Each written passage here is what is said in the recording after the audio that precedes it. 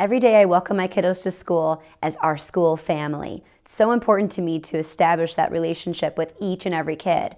As a whole, we're a family, but I also respect them individually. They have a relationship with me that's formed from the very beginning of the year. And I think it's really important to have that special time with just them.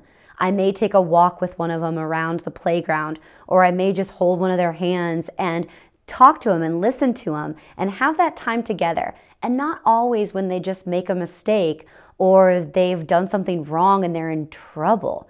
But forming a relationship of trust and respect for each of the students is most important.